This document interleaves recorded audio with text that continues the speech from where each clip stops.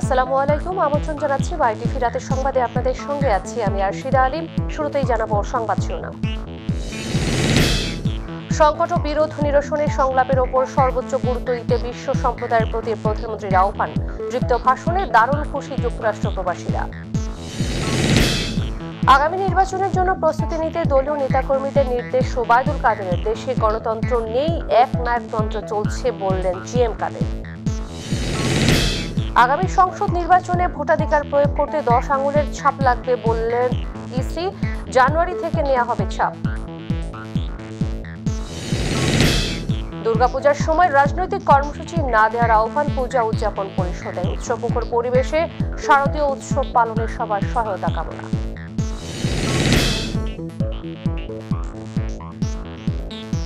বলছিলাম সংবাদ শিরোনামগুলো, এবারে বিস্তারিত। বিশ্বব্যাপী অস্ত্র প্রতিযোগিতা, যুদ্ধ নিষেধাজ্ঞা, পাল্টা নিষেধাজ্ঞা বন্ধ করে খাদ্য, শিক্ষা, স্বাস্থ্যসেবা, নিরাপত্তা নিশ্চিত ও শান্তির প্রতিষ্ঠার আহ্বান জানিয়েছেন প্রধানমন্ত্রী শেখ হাসিনা। জাতিসংঘের সাধারণ পরিষদের অধিবেশনে শুক্রবার স্থানীয় সময় বিকেলে দেয়া ভাষণে তিনি আহ্বান জানান। বিশ্বব্যাপী মানুষের জীবন জীবিকায় মারাত্মক প্রভাব পড়ছে উল্লেখ করে ইউক্রেন রাশিয়া যুদ্ধ অবসানের দাবি জানান তিনি। জাতিসংঘ সহ বিভিন্ন স্তরে এত আলোচনার পরেও রোহিঙ্গাদের ফেরত না পাঠাতে পারার বিষয়টিও তুলে ধরেন শেখ হাসিনা। আরো জানাচ্ছেন সাইদুর রহমান আবির। জাতিসংঘের ৭৭তম সাধারণ পরিষদ অধিবেশনে ১৯তম বারের মতো বাংলায় দেয়া ভাষণে প্রধানমন্ত্রী বলেন, করোনা মহামারী পরবর্তী ইউক্রেন রাশিয়া যুদ্ধ বিশ্বকে নতুন করে খাদ্য নিরাপত্তাহীনতা, জ্বালানি ও অর্থনৈতিক অনিশ্চয়তার দিকে ঠেলে দিয়েছে। বলেন, যুদ্ধ বা অর্থনৈতিক নিষেধাজ্ঞা পাল্টা নিষেধাজ্ঞার মতো বৈরীপন্থা কখনো কোনো জাতির মঙ্গল বয়ে আনতে পারে না। এই সংকটময় সময়ে অতীতের যে কোনো সময়ের চেয়ে অধিক পারস্পরিক সংহতি প্রদর্শনের কথা বলেন প্রধানমন্ত্রী। ইউক্রেন রাশিয়া যুদ্ধ এবং অর্থনৈতিক নিষেধাজ্ঞা ও পাল্টা নিষেধাজ্ঞার ফলে সরবরাহ ব্যবস্থায় ব্যাঘাত এবং জ্বালানি, খাদ্য সহ নানা ভোগ্যপণ্যের অস্বাভাবিক মূল্য বৃদ্ধি পেয়েছে। এ কারণে আমাদের মতো অর্থনীতি মারাত্মক চাপের মুখে পড়েছে। মূল্যস্ফীতি বৃদ্ধি পেয়েছে। এই অবস্থা কাটিয়ে ওঠার জন্য আমরা বিভিন্ন উদ্যোগ গ্রহণ করেছি। যুদ্ধ এবং অর্থনৈতিক নিষেধাজ্ঞা, পাল্টা নিষেধাজ্ঞার মতো বৈরী পন্থা কখনো কোনো জাতির মঙ্গল বয়ে আনতে পারে না। পারস্পরিক আলাপ আলোচনা, সংকট ও বিরোধ নিষ্পত্তির সর্বোত্তম উপায়। এছাড়াও দ্বিপাক্ষিক, ত্রিপাক্ষিক, জাতিসংঘ সহ সমস্ত আলোচনার পরও 5 বছরে রোহিঙ্গা সমস্যার সমাধান না হওয়ার বিষয়টি উঠে আসে প্রধানমন্ত্রীর বক্তব্যে। দ্বিপাক্ষিক, ত্রিমাত্রিক এবং জাতিসংঘ সহ অন্যান্য অংশীজনদের নিয়ে আলোচনা সত্ত্বেও একজন রোহিঙ্গাকেও তাদের মাতৃভূমিতে এ পর্যন্ত ফেরত পাঠানো যায় নাই। মিয়ানমারে চলমান রাজনৈতিক অস্থিরতা ও সশস্ত্র সংঘাত বাস্তুচ্যুত রোহিঙ্গাদের প্রত্যাবাসনকে আরও দুরূহ করে তুলেছে। আমি আশা করি এ বিষয়ে জাতিসংঘ কার্যকর ভূমিকা রাখবে। জলবায়ু ইস্যুতে ধনী দেশগুলোর প্রতিশ্রুতি নিয়েও কথা বলেন প্রধানমন্ত্রী শেখ হাসিনা। মানব জাতির জন্য সবচেয়ে বড় হুমকি হল জলবায়ু পরিবর্তনজনিত প্রভাব। জলবায়ু নিয়ে প্রতিশ্রুতি দেওয়া আর ভাঙার একটি দুষ্ট চক্র আমরা অতীতে দেখেছি। আমাদের এখনই এই অবস্থা থেকে বের হয়ে আসতে হবে। এছাড়া বাংলাদেশে জনগণের রাজনৈতিক, অর্থনৈতিক, সাংস্কৃতিক ও সামাজিক অধিকার নিশ্চিত করতে একটি সামগ্রিক ও অন্তর্ভুক্তিমূলক পন্থা অবলম্বনের কথাও তুলে ধরেন প্রধানমন্ত্রী শেখ হাসিনা। বাংলাদেশে কোভিড-19 মহামারী শুরু থেকে এক সংকট মোকাবেলায় আমরা মূলত 3টি বিষয়ের দিকে লক্ষ্য রেখে কৌশল নির্ধারণ করেছি। একটি টেকসই অর্থনৈতিক প্রবৃদ্ধি, সবার জন্য সমান সুযোগ সৃষ্টি এবং অন্তর্ভুক্তিমূলক শান্তিপূর্ণ সমাজ ও সামাজিক সম্প্রীতি বাস্তবায়নের লক্ষ্যে আমরা কাজ করে যাচ্ছি। সাইদুর রহমান আবির, মাইটিভি নিউজ ডেস্ক। এদিকে জাতিসংঘে দেয়া দৃঢ় ভাষণে বিশ্বব্যাপী চলমান সহিংসতা, যুদ্ধ, অস্ত্র প্রতিযোগিতা বন্ধের আহ্বান জানিয়েছেন প্রধানমন্ত্রী শেখ হাসিনা। বরাবরের মতো প্রধানমন্ত্রী তার নেতৃত্ব সুলভ ও গঠনমূলক বক্তব্যে বিশ্ব নেতাদের দৃষ্টি আকর্ষণ করায় দারুণ খুশি প্রবাসী বাংলাদেশিরা। যুক্তরাষ্ট্র থেকে মল্লিকা খানের রিপোর্ট। জাতিসংঘের সাধারণ পরিষদের ৭৭তম অধিবেশনে বরাবরের মতোই প্রধানমন্ত্রী শেখ হাসিনার বাংলায় ভাষণ। এবারের প্রতিপাদ্যটি সকল রুশ ইউক্রেন যুদ্ধ প্রসঙ্গ তুলে ধরে তিনি বলেন, যুদ্ধের কারণে খাদ্যসহ নিত্যপণ্যের দাম বেড়েছে, সেই সাথে পাল্টাপাল্টি নিষেধাজ্ঞায় সংকট আরো বাড়ছে। অস্ত্র প্রতিযোগিতা, যুদ্ধ ও নিষেধাজ্ঞা বন্ধের আহ্বান জানান তিনি। বিশ্ব বিবেকের কাছে আমার আবেদন, অস্ত্র প্রতিযোগিতা, যুদ্ধ, স্যাংশন বন্ধ করুন। নানা প্রতিবন্ধকতার মধ্যেও অদম্য গতিতে এগিয়ে যাচ্ছে বদলে যাওয়া বাংলাদেশ। বিশ্ববাসীর কাছে বাংলাদেশের এগিয়ে যাওয়ার চিত্র তুলে আবারও বিশ্ব শান্তি বজায় রাখার অনুরোধ করেন বিশ্ব নেতাদের প্রতি। পারস্পরিক আলাপ আলোচনা, সংকট ও বিরোধ নিষ্পত্তির সর্বোত্তম উপায়।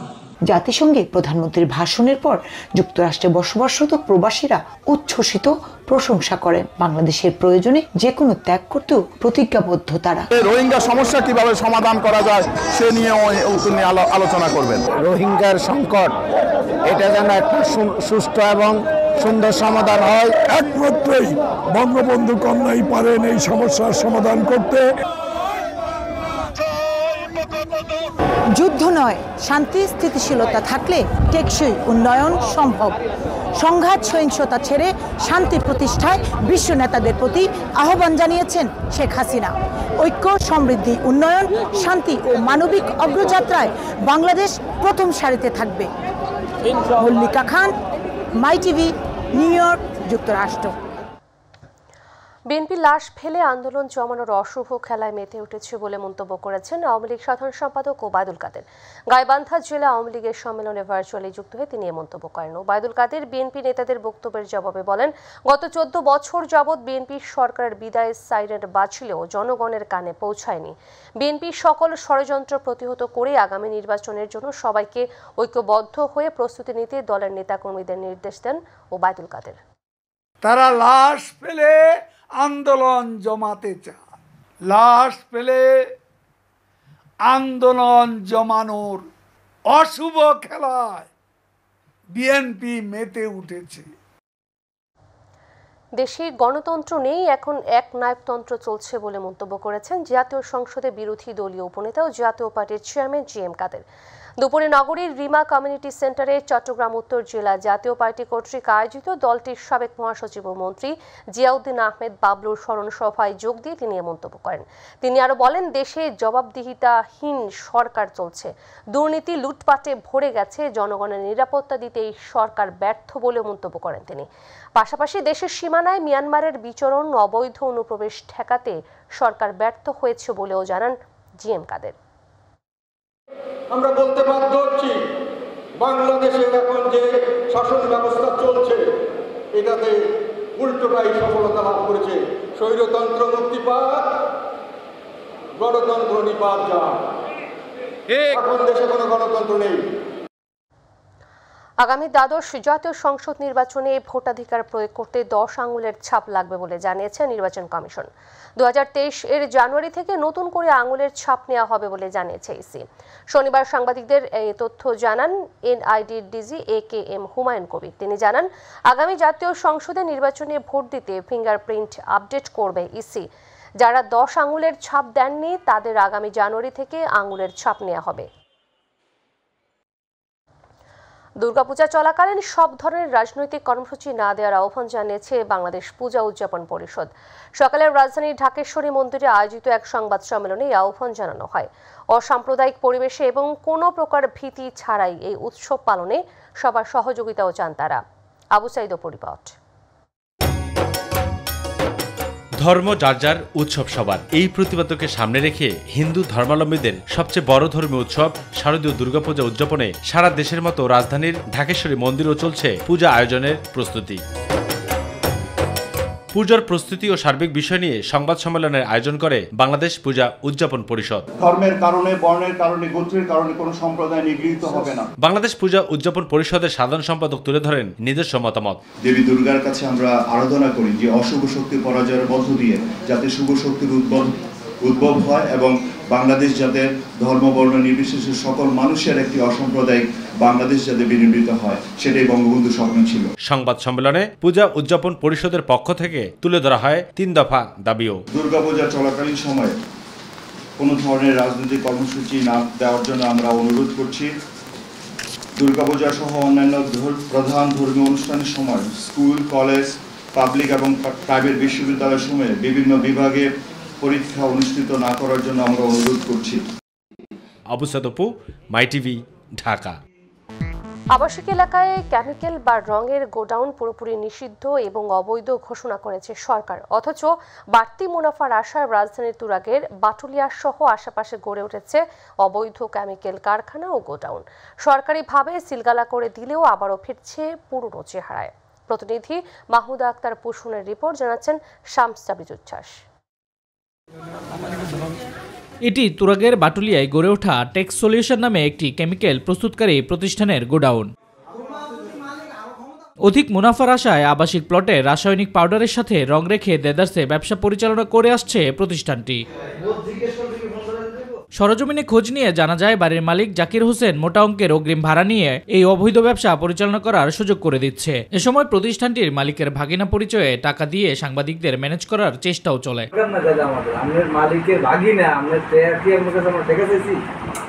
গোডাউনের তথ্য ও ভিডিও ফুটেজ সংগ্রহ করতে গেলে ফোনে সাংবাদিক পরিচয় দিয়ে উদ্বুদ্ধ আচরণ শুরু করে এক নারী। হ্যাঁ, আপনি তো আমাকে প্রথম দিকে একদম টিচারের মতো শেখাচ্ছেন। কেন আপনি আমার সামনে এসে কথা বলেন, ফোনে আমি কথা বলবো না আপনার সাথে।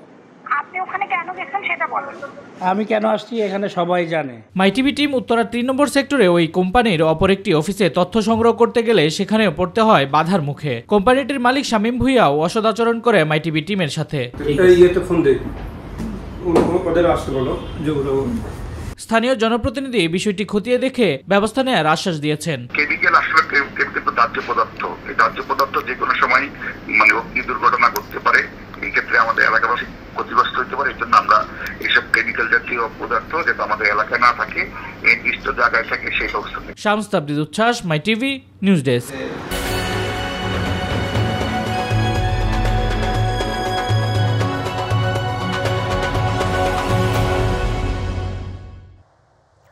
করোনা মহামারীর প্রভাব কাটিয়ে উঠতে না উঠতেই এবার সমগোত্রীয় নতুন একটি ভাইরাসের সন্ধান পেয়েছেন আমেরিকার বিজ্ঞানীরা। নতুন এই ভাইরাসটির নাম রাখা হয়েছে খোস্টা 2, যার বাহক হলো বাদুর। বিস্তারিত জুবাইর রহমানের রিপোর্টে। গত 24 ঘন্টায় করোনায় আক্রান্ত হয়ে বিশ্বে মৃত্যু ও নতুন করে শনাক্তের হার দুটোই কমলেও নতুন আরেক সমগোত্রীয় ভাইরাস এর খবর দিল আমেরিকান বিজ্ঞানীরা। ভাইরাসটির নাম রাখা হয়েছে খোস্টা 2। প্রাথমিকভাবে জানা গেছে করোনা ভাইরাস বা SARS-CoV-2 এবং নতুন এই খোস্টা 2 একই ভাইরাস পরিবারের সদস্য। সেই ভাইরাস পরিবারের নাম সার্বেকো ভাইরাস, আর দুটোরই প্রধান পোষক বা বাহক প্রাণীর নাম বাদুর। 2019 সালে চীনের হুবেই প্রদেশের উহান শহরের সি ফুড মার্কেট থেকে বাদুরের মাধ্যমে ছড়িয়েছিল করোনা ভাইরাস, আর খোস্টা 2 ভাইরাসের অস্তিত্ব প্রথম শনাক্ত হয়েছে রাশিয়ার বাদুরের দেহে। মার্কিন বিজ্ঞানীরা জানিয়েছেন SARS-CoV-2 ভাইরাসের মতোই খুব সহজে এটি মানবদেহের কোষে প্রবেশ করে বংশবিস্তারের মাধ্যমে গুরুতর অসুস্থতা ও মৃত্যু ঝুঁকি তৈরিতে সক্ষম, এবং উদ্বেগের ব্যাপার হলো করোনার টিকা এই ভাইরাসের উপর কোনো প্রভাব ফেলে না। Jubair Rahman, MyTV news desk. খেলা সংবাদ।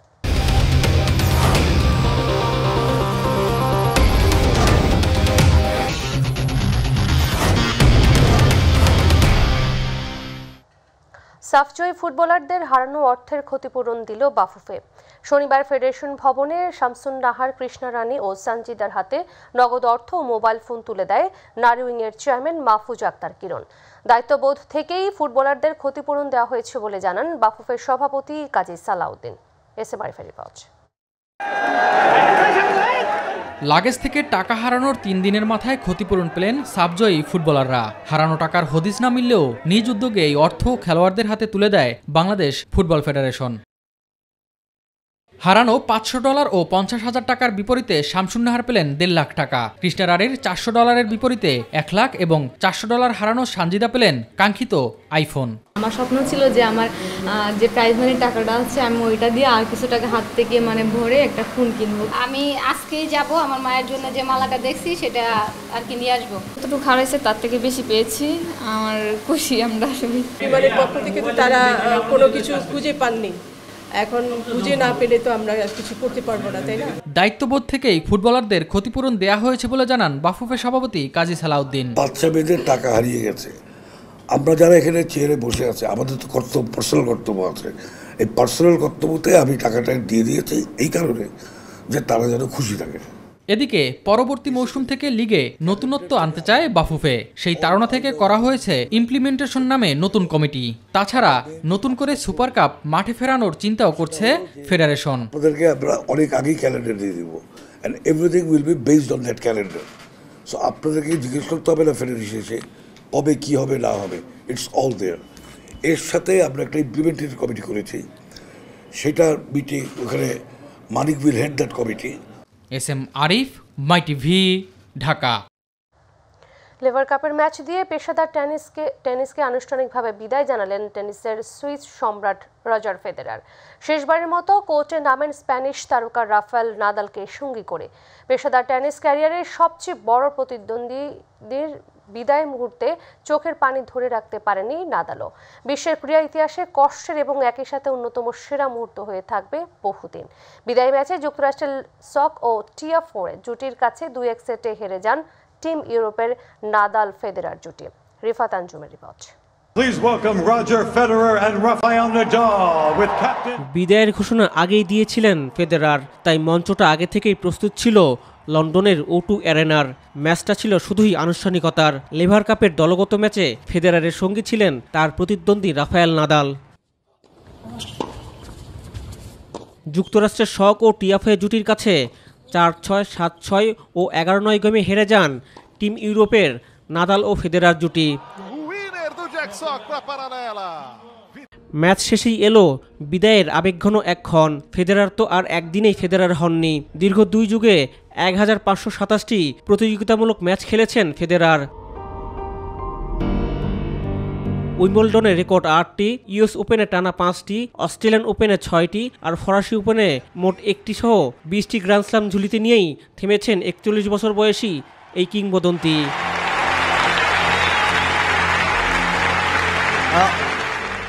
বিদায় বেলায় অশ্রুসিক্ত নয়নে তাই বললেন, আমার কোনো কষ্ট নেই, আমি খুশি, সবাইকে ধন্যবাদ।